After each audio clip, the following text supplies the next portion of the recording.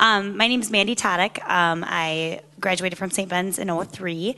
I started after I left while I was in college.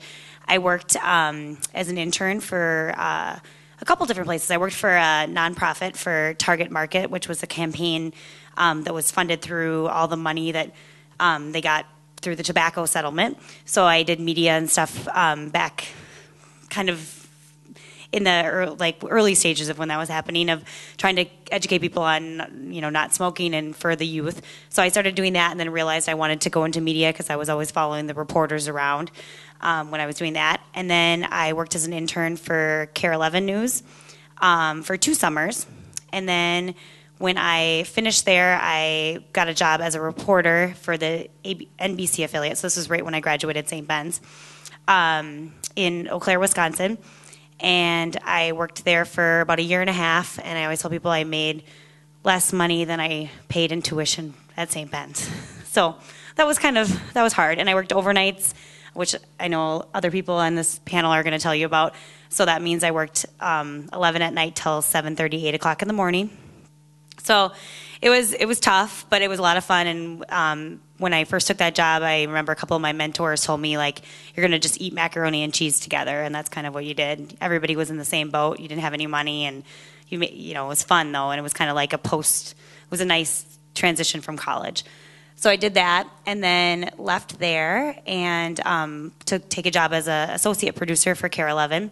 And to come back and still work overnights, but on their morning show. So it was a better pay, living in the cities, better. Was lucky enough to quickly move up to producer, but still at overnights on the morning show with Kim and Tim, which maybe some of you watch if you stay up late, not get up and watch. I don't even see it anymore. So I did that for 2 years, and that was a great experience. But again, it was hard, and I was like, I don't know if news is my thing, and I guess that would be the one thing for you guys is that, I went 3 years into my career and was like, I don't know if this is really what I want to do.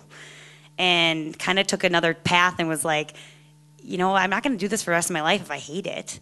So I took a freelance job, which we can ask questions more, or you can ask me more questions about, because a lot of people have questions about freelance work in production with Twin Cities Public Television.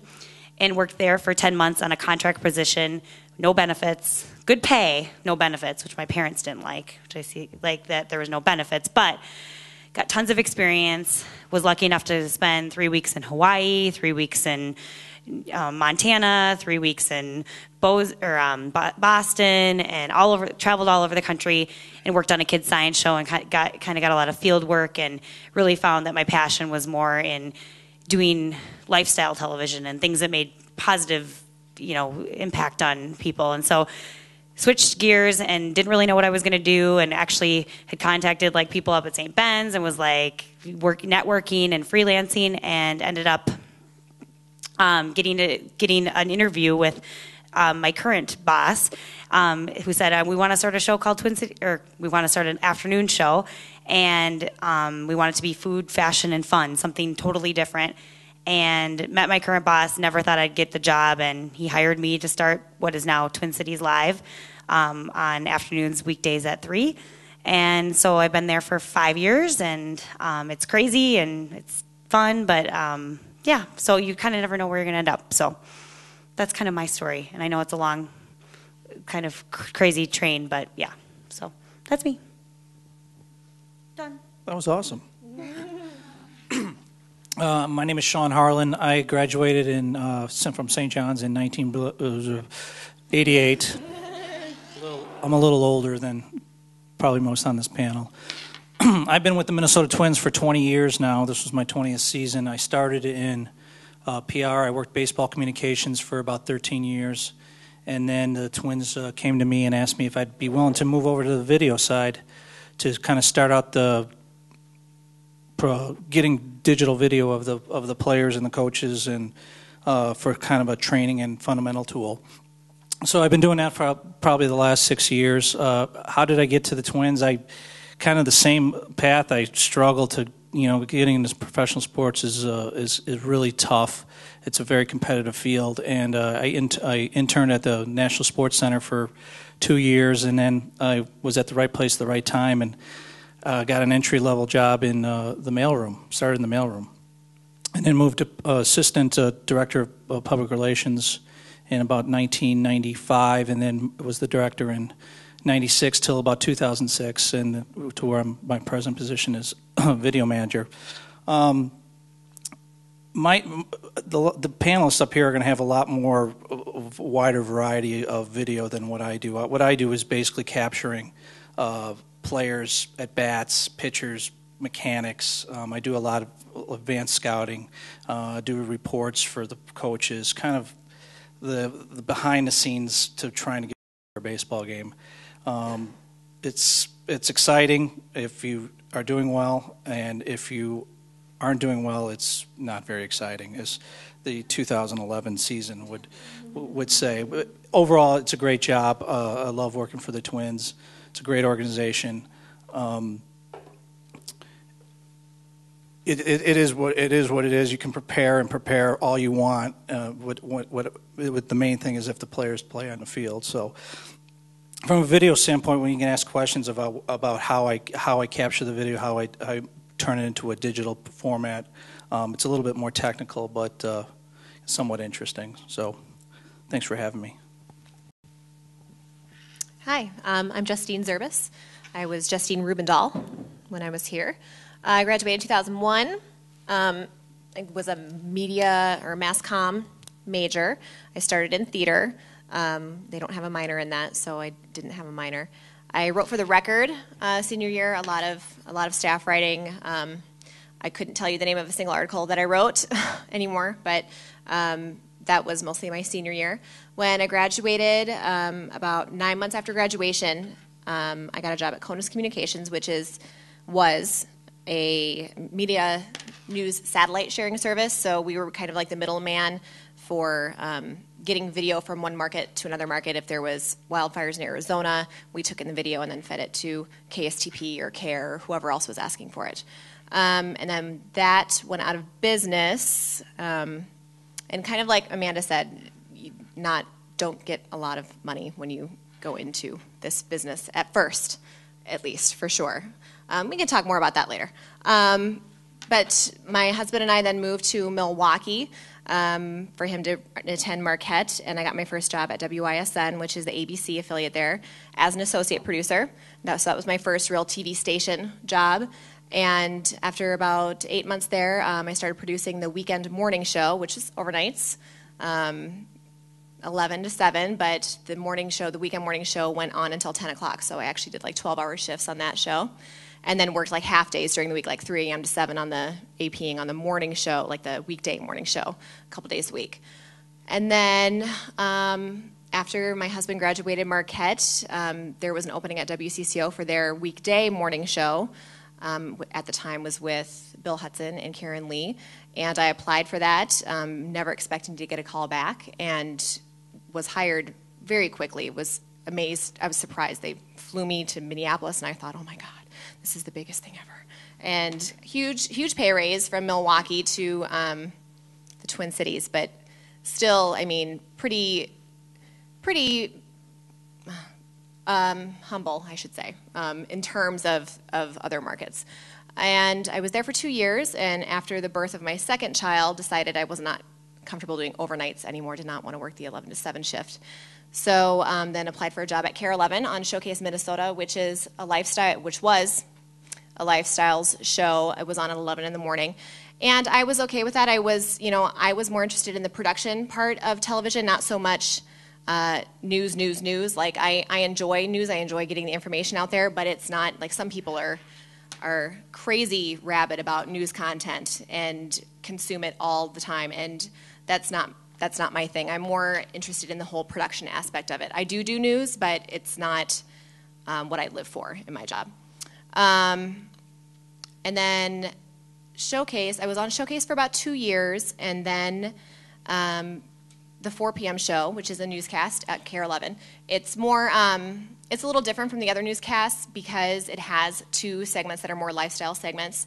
So we do a news block, and then we do cooking, kind of the same type of things that Twin Cities Live does, but on a smaller scale. We only do like 2 to 3 minute segments, and still news news content sprinkled in there. With Pat and Diana Pierce are my hosts, by the way. And I've been on that show since April of 2010. So that's where I am now, and I'm really happy. And I've worked for every affiliate. I've worked for ABC, NBC, and CBS. And 10 years out of college, I think that's about it. We can talk more about if you have any questions later. I'm Ethan Whitrock.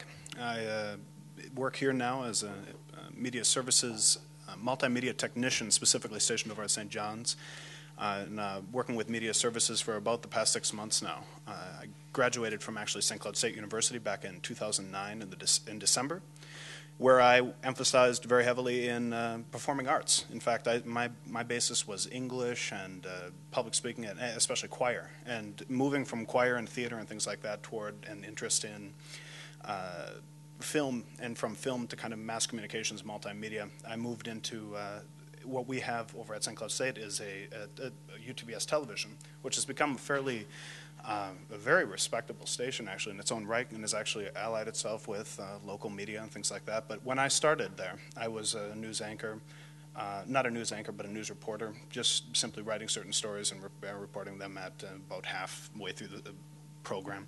From these early parts, I actually moved into becoming the audio director during Husky Productions, which is our Division I hockey coverage. I think it's a different division now. We've been moved again, but so that was covering live sports for the season, I think, back in 2010. From moving in that, I moved toward general manager of UTVS. And at that point, I was actually technically in charge of an executive board that was in charge of the entire station.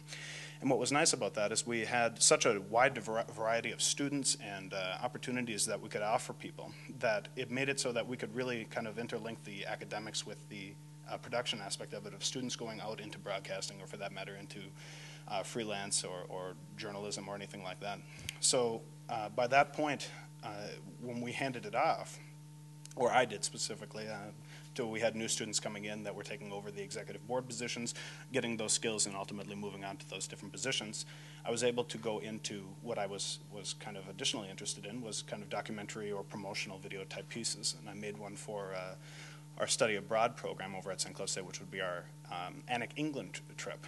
And that was an opportunity where I was able to borrow equipment from the television station that I worked with, from the mass communications department I worked with, and ultimately make it into an academic event, so that I brought home like 24 hours worth of footage, a thesis paper, production notes, and a complete proposal on how I did it, and ultimately use it as academic credit. This helped me leverage into my job that I got immediately following graduation at St. Cloud State University. I was approached by the Center for Holocaust and Genocide Education, which operates out of St. Cloud State University, and they asked me, since I had been involved in the To Be Certain of the Dawn tour, which took place about 3 years ago, and in fact was St. Ben's, St. John's, and St. Cloud State University working together for a European tour, which brought a Holocaust oratorio that was commissioned through Minneapolis, through Father Michael O'Connell and the Basilica, to Natzfreiler-Struthof, which was a former concentration camp in Europe, and we performed a concert oratorio. All of this was filmed at the time, but nothing was done with the film immediately following the trip.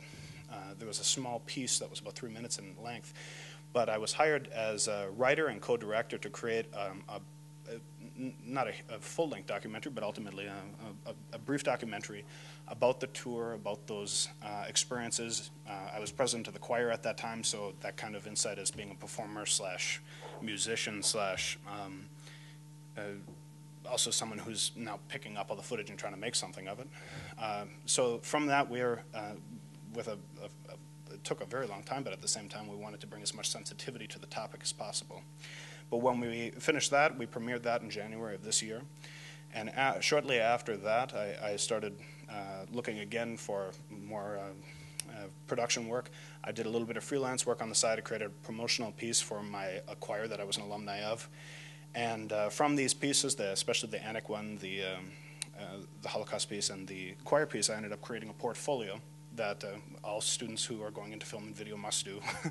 And I was able to really wonderful opportunity to come and apply here, and it worked out really wonderfully in the end. And this was my original place that I applied, actually. I'm very glad to have gone to St. Cloud State University, and I'm very proud of that, but I'm very glad to think that I could be working at a place, going to school in a place, and also kind of living in this area. So it's really been a wonderful opportunity, and I hope that with media services specifically, we're now concentrating on things like production and the emphasis that we can make with trying to bring students into that in an academic way. So, I mean, we've created some productions in the last couple months, including things like the St. John's Bible and the 50th anniversary of the Abbey Church and things like that really have some gravity to them. And if you want to be involved with things like that we can make arrangements so that you can get that experience, create those pieces, put them on your portfolio. And along with that, we also have Bernard Ferguson here, who works with us in media services. He's also the general manager for Channel 8,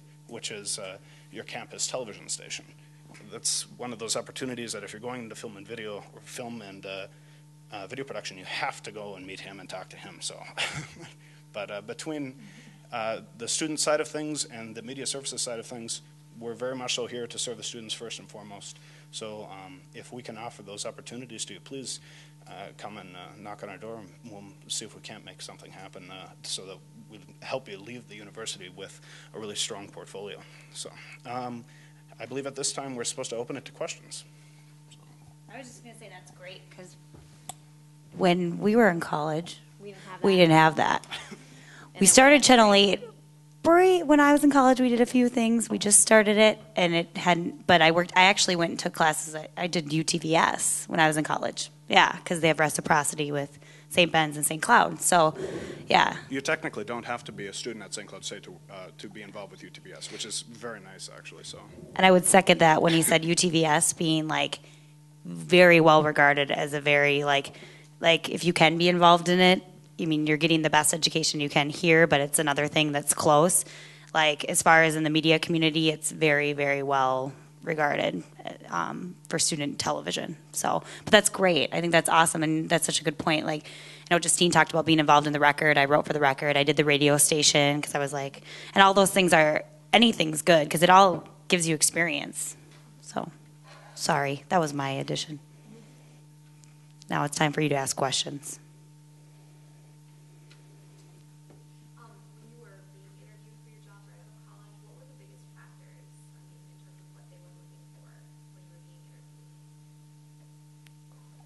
Do you want to ask someone specific? Do you want to ask someone specifically? How about Justine? All right, I'm just. The question was, what were employers looking for in terms of interviews right out of college? When you're coming right out of college, they're going to look at your resume. They're going to look at your education. They're going to look at your experience in television, especially. Experience is everything.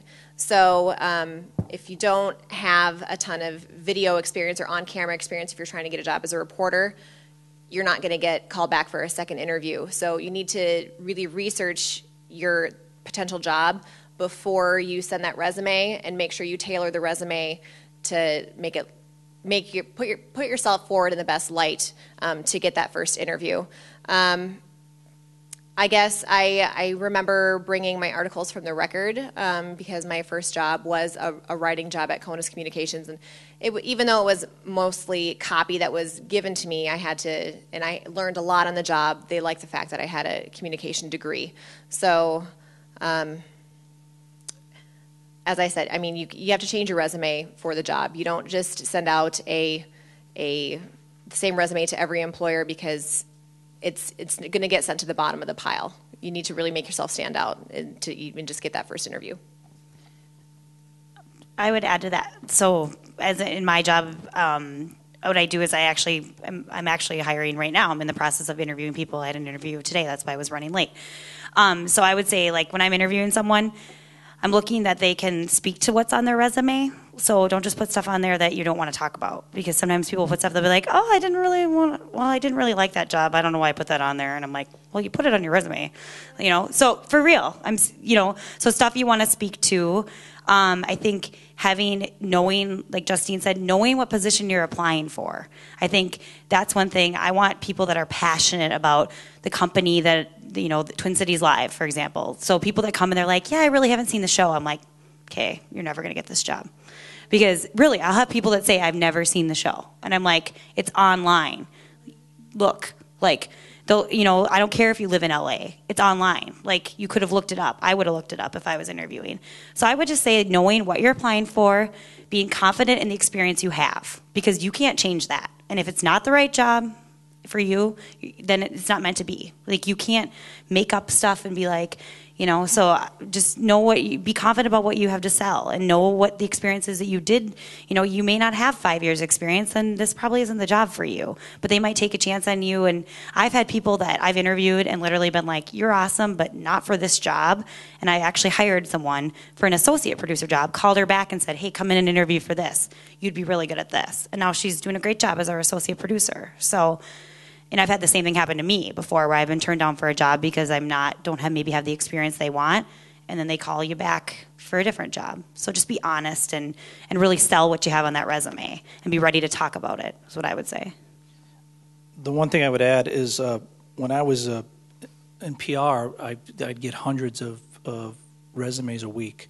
And you just, like Justine said, there's a pile. And you have got to distinguish yourself from the pile. It's really, really important, because there's so many people that want the job that you want. You're not the only one. Baseball, it was a little unique because everybody wants to work in sports. So that may not apply to everyone here. The one thing I will say is that when I graduated in 1988, I got my degree in English with a minor in communications, and internships were not big then. I mean, nobody interned. You interned. You did some little intern, some CPA. If you're accounting, you might do some internships, but for certain specific fields, interning right now is you cannot not do it. You have to do it. You just can't get away. And I'm telling you, I didn't intern. I got lucky. But you have to intern. And then when you get to that interview, you know your stuff. You got to know your stuff. I mean, I've literally interviewed people who had great resumes, everything I was looking for, and got them into a room and asked them 3 baseball questions, and they couldn't answer one of the baseball questions. Well, next. Yeah, interning is huge, and you have to be specific for that job. If you know something, like Amanda said, if you're going to go for a job for Twin Cities Live, at least see the show more than once. Yeah, I would throw in interning is huge. It was never even offered, and I don't know how big it is offered anymore. Right now in the communication department, we've had a few St. Ben's interns at KARE, but I've called and asked professors, send me some students because we need interns, and I was never offered that opportunity, and it is an amazing opportunity to learn and really see what the industry is about before you decide whether or not you want to pursue it as a career. But be knowledgeable. Don't show up and walk up to Julie Nelson and say, "What's your name?" You know what I mean? Just kind of do your homework a little bit, and know at least what shows are and who the talent is, and then you can learn everything else on the job. I mean, you're there to learn, and it is a great opportunity. You should definitely look for, and if it's not immediately offered to you and you want to do it, pursue it. The other thing I always say to people is that people always say, well, there's only 2 internships at KARE, and there's only 2 internships at CCO, and there's only 2 internships at KSTP. And there is only, and they're really competitive. I mean, they are. But Like, it doesn't, like, get an internship with Creative Memories, I know offers media internships. And you know what? They're letting people do stuff on there. Everyone's looking for people that are young and that want to do video and web content. And you can turn an internship into a valuable experience. Like, and that's the thing. My first internship was not at KARE 11. Even though I had a family friend that worked at KARE 11, I still didn't get the internship at KARE 11. My first internship was with, like I said, like a marketing, basically like a nonprofit. But I was like, do you guys want to put video on your website? I'll be in front of the camera. I'll do this. Like, and I just figured it out. And I knew I wanted to do something in media. And so I tailored my internship towards that. And I was like, I'll write press releases because that's what I want to do. I want to know how to write a press release. And so I think, like, don't be so intimidated. People are like, how am I going to get this 6 really coveted internships? There's not just 6. And same thing goes with people that, you know, people that work in management and they're like, I didn't get the Target internship. I'm never going to be successful. For real. I've heard that. And I'm like, really? Really? You think the only 6 people that work for Target are successful? Like, you might get a better experience working at the, you know, at the local company that has 10 people because you're going to get, but know what you want. Like, what kind of experience do I want to gain? What do I feel like I'm not getting completely, you know, or what do I want to do more that I'm doing in my classes I'd like to do more in a practical setting. So just don't be intimidated by the word internship because you can turn a lot of experiences into valuable internships, even in media. Because now we're seeing non-traditional paths. The people aren't just going small market here and here. They're working and developing their own websites and writing for their own blogs. And we're hiring people that are, it's so different than it was even 5 years ago. So I think that's exciting for you guys because you can get that experience without having to necessarily go one direction. But you got to kind of make it your own. You got to work at it. So I just want to add one last thing. And I can't speak to KARE or KSTP, but internships are, I mean, it's not necessarily the work you think that it is. And what will take you from an internship to a full-time job is what you do for your internship. I've had interns that all they did was make copies. When I did the internship at the National Sports Center, I delivered stuff. You have to take that foot in the door and try to make something out of it, and that's something you can put on your resume and take to the job. And if it's not a different job, it could be the job in that organization or that company. If you separate yourself from other interns, then you're definitely going to the head of the class. But believe me, if you get that internship and you're all excited and hey, I finally got an internship, and then you sit there and and do nothing and run copies and just do the manual labor that they tell you to do and not kind of put it forward any effort. It's not going to take you anywhere. It'll be a waste of your time. I don't know. And it's a waste of your employer's time. Yeah. I was just going to mention too that as far as the internships are concerned, I know at least graduating a couple of years ago that it became so competitive that. There came a point where you could apply for many different interns, especially in things you might be interested in, and ultimately be told, oh, you don't have any experience. Why would you become an intern? Well, I don't have any experience because I haven't had an internship. You have to, I think, in some respect, and I did this, I think, with the majority of the first projects I worked on, be willing to work for free. And in some respects, find something that you're very passionate about and trying to, in some way, attach what you're interested in doing into that field in the first place. So it makes it so that you can try to make those skills something that you hone while you're working in what you want to be doing, even if you're not being paid to do it. Ultimately, your finished product will speak for itself regardless of how much you were paid to make it. I think that ultimately was very helpful for a fair amount of the students that I've worked with while I was at St. Cloud, and I know that is something that's very evident with students here as well. We're in the process right now of developing internships for media services because we do have some higher end production work that we are now trying to do in a more common, more reoccurring way. So that would be something that, again, if you're willing to put in the time, put in the effort, be reliable, and not necessarily see it as something, well, this is where you're going to make money or this is a formal internship, they do still, I think, translate onto a resume or a portfolio for that matter. You hit on something really good there, too. You aren't going to make any money.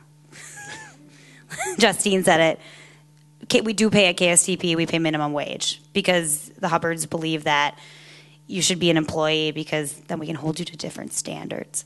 No, we do, which is great because we pay for your gas, and that's basically what I tell interns. Like, we pay for your gas, but that's it. But like I said, you're not going to make any money in TV or film right away, or media or any of it.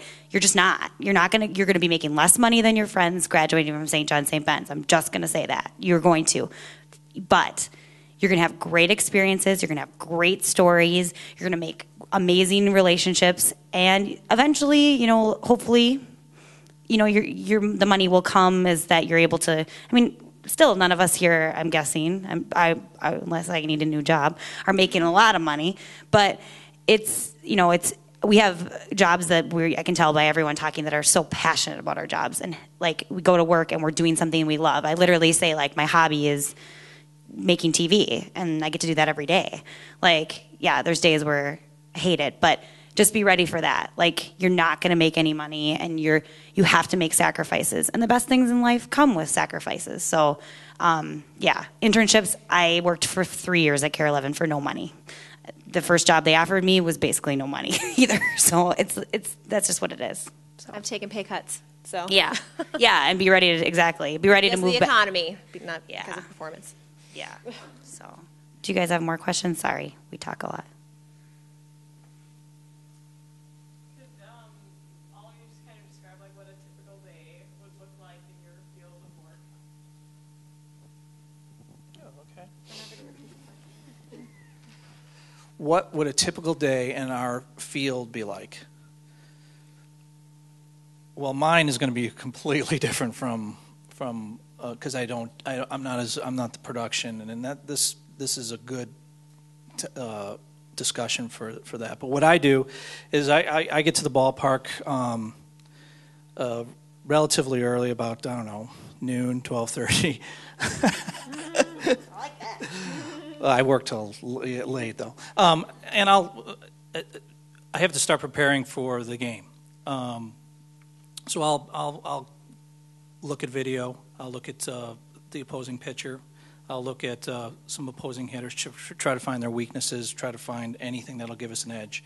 I do that, and try to put it in report form so that I can give it to the players and the coaches so that they might feel like there's an edge. The majority of the day, I'm actually gathering reports, whether it's something that I do or from where I get it from my software system, or I get it from an outside source. I gather the information and basically give it to them to dissect. It doesn't sound like a lot, but it takes up most of my day up until game time. Approximately about an hour. That's when about before game time. That's when I'm really getting ready for the game, and that's when I'm starting to prepare our software system and all the cameras and everything to be able to capture the video so that the players can benefit from it. And then during the game, I'm charting every pitch from a not as a scout, but just as an information gatherer. So if Carl Pavano's pitching, I'm watching him, and wherever the pitch goes, that's where I'm putting whatever type of pitch it is, velocity, result, and basically that information goes into a software system and it spits it out so that they can see it. Then post game, it's just some wrap up stuff and get something to eat and go home about 11:30, 12 o'clock at night. Typical day for me. My work day is about 8:30 to 4:30, so I have Monday through Friday. I get to work, and first thing I do is go through all my emails and see if there's anything pertinent that I need to be, if I have guests on my show booked that have questions that need to know what time they need to be there, if they have last-minute inquiries that need to be addressed right away, I do that. Then I look through the Star Tribune online, and I check the Minnesota State wires and the NBC wires, see what stories are coming down on those during the day in CNN.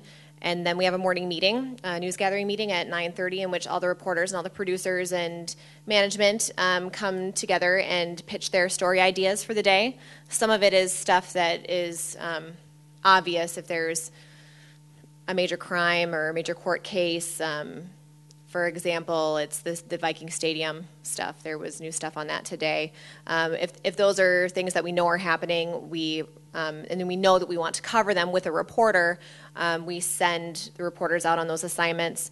And then I also check Facebook to see what my friends and what other people are talking about. If there's anything good, like there are some wild turkeys and some terrorizing some Edina neighborhood on somebody's Facebook page. So I'm like, oh my God, this is really funny. And we did that story today. You know what I mean? So things like that. So we decide what each reporter is going to do, who's assigned photographers, who's not. And then we split up the assignments between the 4, 5, and 6 o'clock newscasts. And the 5 and 6 get a lot more content because they have more content to fill. They don't have lifestyle segments like I do. So I usually just get one reporter piece, or maybe not even. I might just be lucky enough to get a reporter to write a VOSAT for me, and that might be it. After that, I go downstairs and I stack my show. I put in every story, decide which order it goes in. I block out the segments, so decide which anchor gets which segment and how that will flow. And then I write, and I write until the show is done. And in the middle of it, I might be booking things for the next week or the next month, returning emails and phone calls, and just kind of juggling that way. At 3:50, on print scripts for the anchors. At 3:55, I go into the control room, and then I watch my show executed on air. I have to communicate with the director as to where things need to be, because the set, there's different parts of the set, and each segment might, one might be in the kitchen, one might be in the main set, one might be in what we call the demiplex, or one might be out in the backyard, you know what I mean? And all those things have to be very clearly formatted so that everyone that is working on the show is on the same page and knows where everyone needs to be at any given time. And if I've got a live shot, which is a reporter out in the field, I'm speaking to them while I'm in the booth, as well as timing out weather. And if the show is getting long, I have to decide what to drop or how to make the show end on time. So it's just a lot of juggling and a lot of balls in the air. And you just you get it done at 4:30. My show's done. And I go home and I start it all over the next day. It's never the same 2 days in a row. Every day is always different. Even if the show goes to hell, you get to start over completely new the next day, and that's the best part about it, is that it's always new, it's always different. I've never written the same story twice. So. You go. No, I'm good. You go. Well, mine is a little different since I'm mostly academic or academic service, but I get an 8 to 4:30 kind of shift on Monday through Fridays. There are occasional times where there are media services that are required for an evening event. In fact, we have filming in the back right now that's happening from media services. There are different events where we'll do setups, we'll do production. So as far as how I'd probably divide it into the academic portion, the technical portion, and the technical services portion, and then production portion. So there will be a portion of my day that I'm delegating things out to student employees. Portion of the day that will be ultimately spending time either managing or creating setups for different events, duplicating different types of media, converting different types of media, and ultimately there is a portion too where we're able to do production. We're in the process right now of creating everything from like a Christmas card for the university for a video for the John Gallardia Award that's coming up. SOT has theology days coming up. There's videos. There's always something new going on, which is really actually quite fun about, I think, video production in general, or for that matter, working in media, because it's constantly changing, and along with it, the continuity is something where you never know exactly what you're going to be creating or working with or working on, and that makes it actually quite exciting.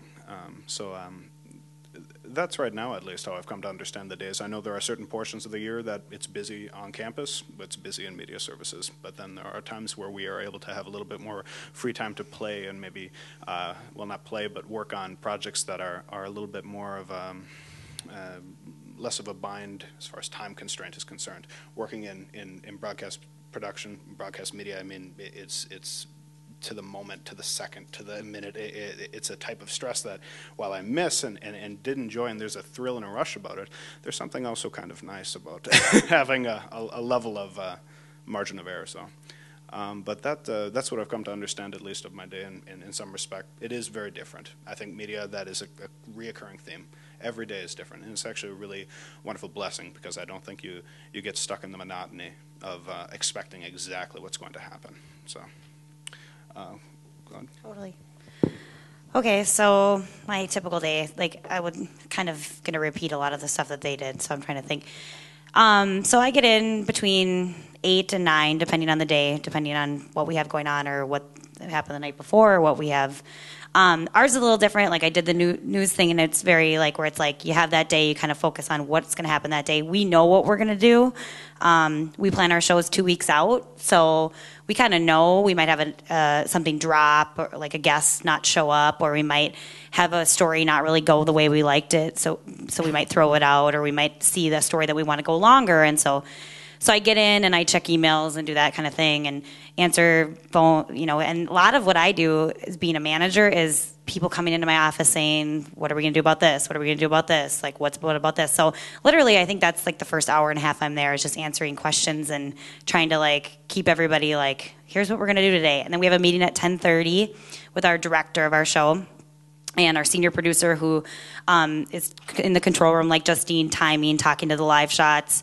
And our director is the person that's actually making it happen on TV. I always say the director takes the producer's vision and makes it happen. So he's calling the camera shots live. He's working with the crew. So we're meeting with him, our talent, which is our hosts, so John Hansen and Elizabeth Reese, so they know what's going on. Our reporter to talk about what she's got going on. Our producers, segment producers, who are producing the content that you see that's in studio, or they might have other video components, and then our senior producer. And so we're all getting on the same page saying, what's happening today? And at that meeting, might go 10 minutes, it might go an hour. Kind of depends on the day and what we have going on. And it's just, once we leave there, we kind of know this is the plan for the show at 3 o'clock. Then after that, I'm checking the show from time to time when I have time. Otherwise, sometimes I'm meeting with people that want to do stuff in January or in next year. Like right now, I'm actually meeting with someone that we're working on a promotion for the state fair for next year. It's like crazy, like some of it. So my job is a little different, but I still am involved in the day-to-day, but every day is really different. And then ultimately, I try to be there, 90% of the time from 2:30 on to either be down in the studio with John and Elizabeth or watching the show from my office and then giving them feedback. And then 4:30, we have a post meeting and we sit and we talk about the show. We watch the show sometimes. If something went wrong, we always watch the show, and they hate that. And then we have to say, look what you did wrong. That's the other thing about TV.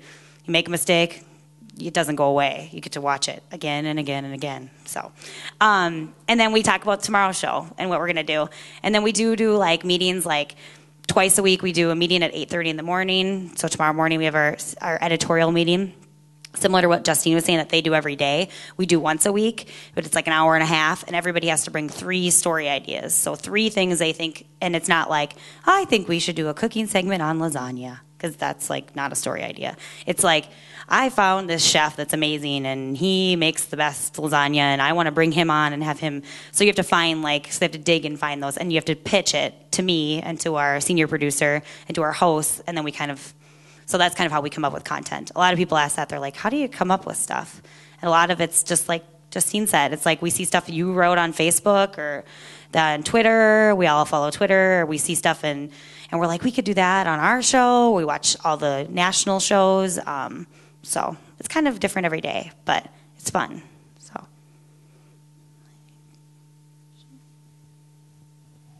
Yeah, I had another question. This is kind of for all of you again. Have you been able to apply anything or any of the skills from your majors, depending on what they were? How relevant were your majors basically to where you're working today? Well, right before I came here, I met with I was actually a communications major and I was a management major as well. And I met with my study abroad professor, who's Paul Marsnick. He's entrepreneurship.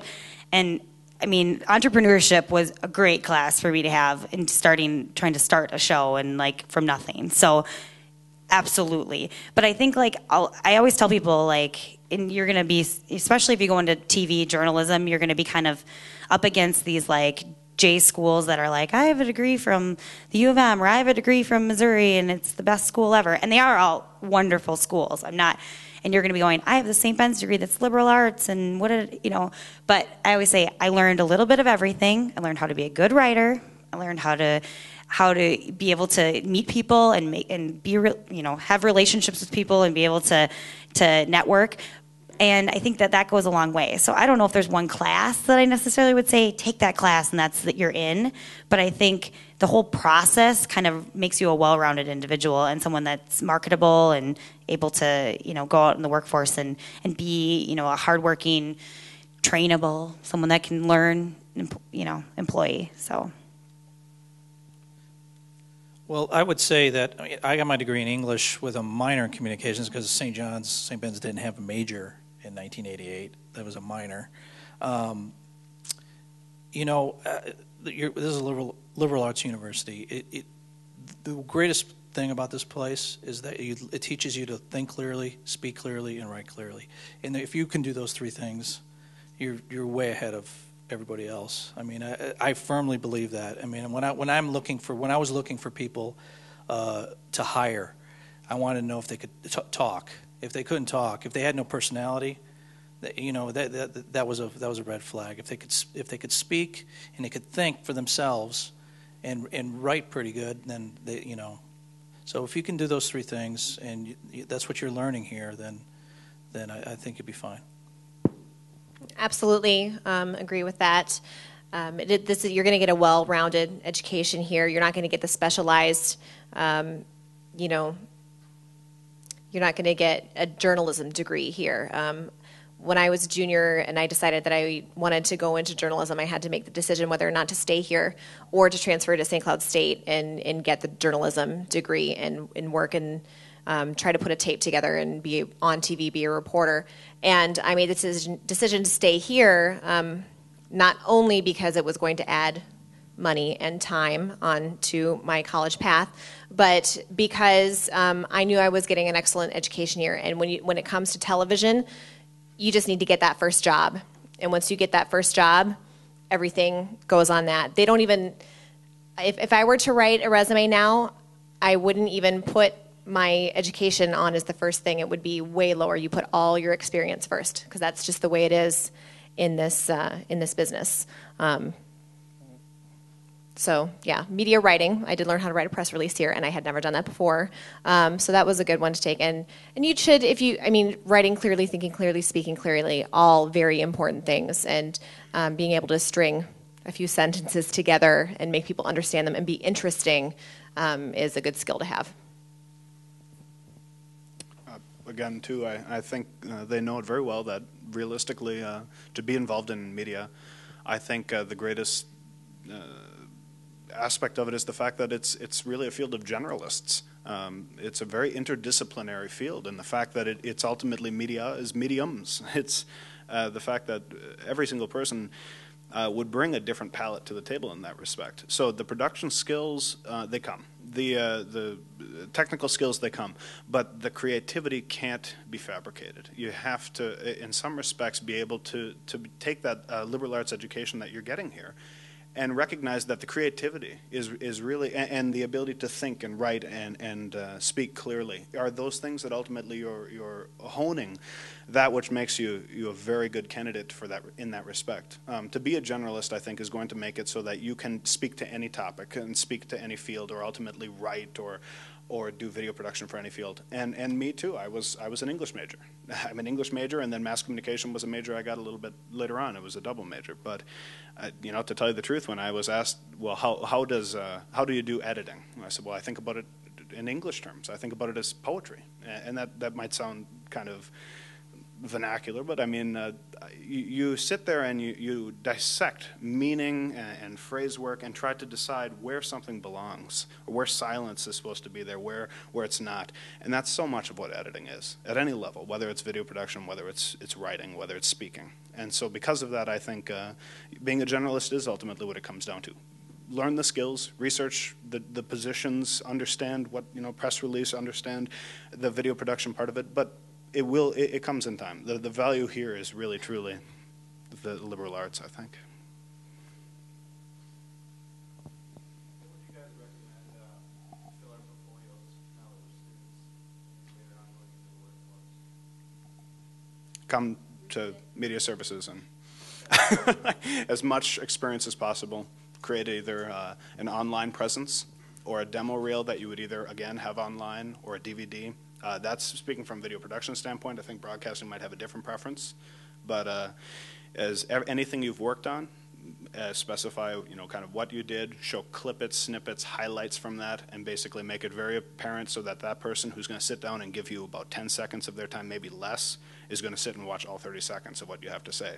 You drag on. I think that we watched quite a few demo reels at times over at St. Cloud State, and it's a very positive thing and difficult at times to sit there and condense everything that you care about and are into a very small portion. But as far as a portfolio and a demo reel is concerned, I think that that's really the best bet to go as far as production is concerned nowadays. But I'd go to you. Yeah, I think figure out what you want to do and then figure out if you want to go into print, then have some experience with the record. But even if you want to do broadcast, if you want to work in news, work on the record and get some experience. And like I said, have that resume with experiences you can talk about.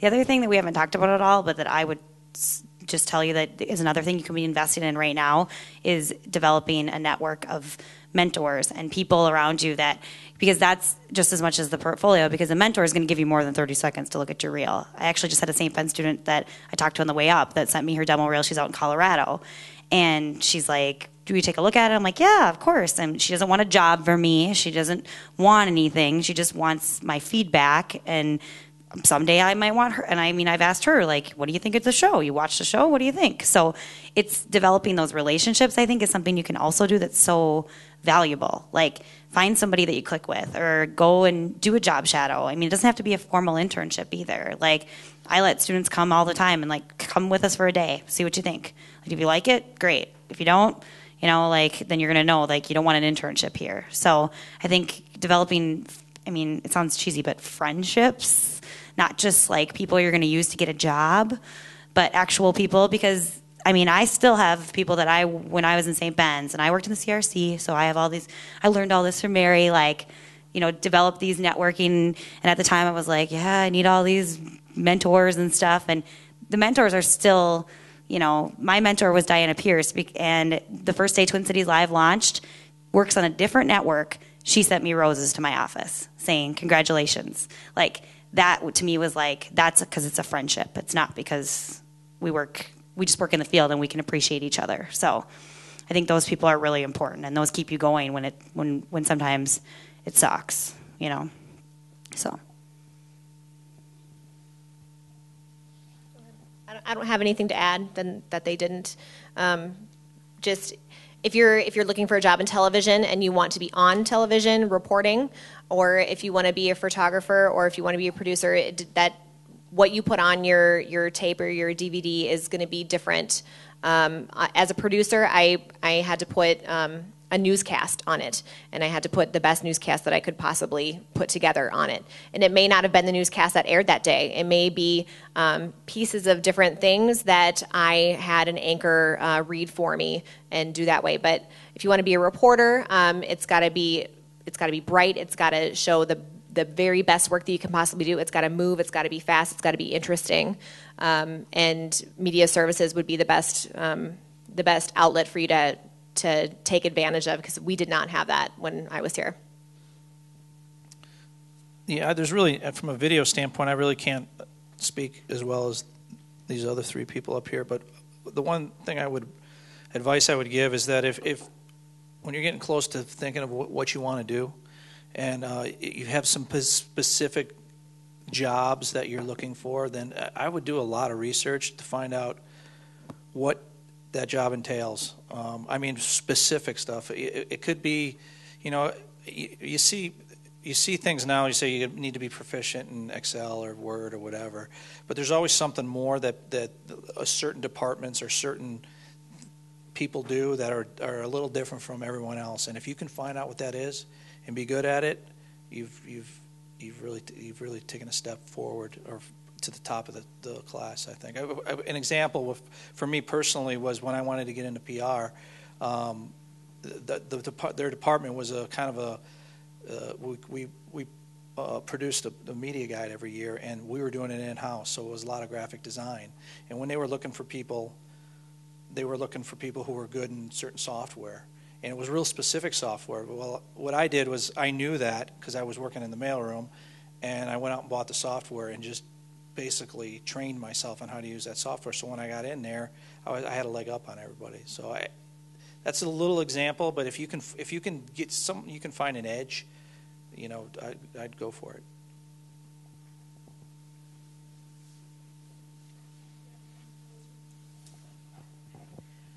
All right, we have to wrap up. Thank you guys so much for coming, and thank you guys for coming. Feel free to stay after and ask the alumni questions.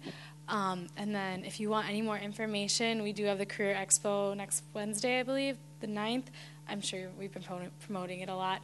But feel free to stay after and ask us any questions.